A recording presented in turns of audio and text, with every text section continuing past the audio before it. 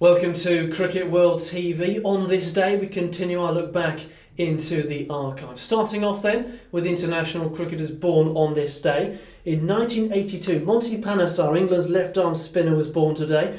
Played his cricket for Northamptonshire before moving to Sussex. Has taken more than 100 Test wickets, an Ashes tourist in both 2006-07 and on the Victorious Tour in 2010-2011.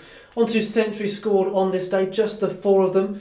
Two of them coming on the same game. In fact, 2003, Jacques Rudolph 222 not out on debut against Bangladesh. South Africa winning the game by an innings and 60 runs in Chittagong. Alongside him, Boeta Dippenaar making an unbeaten 177, a career best for him. The pair putting on 429. The South Africa scored 470 for two before deciding that's enough runs and declaring.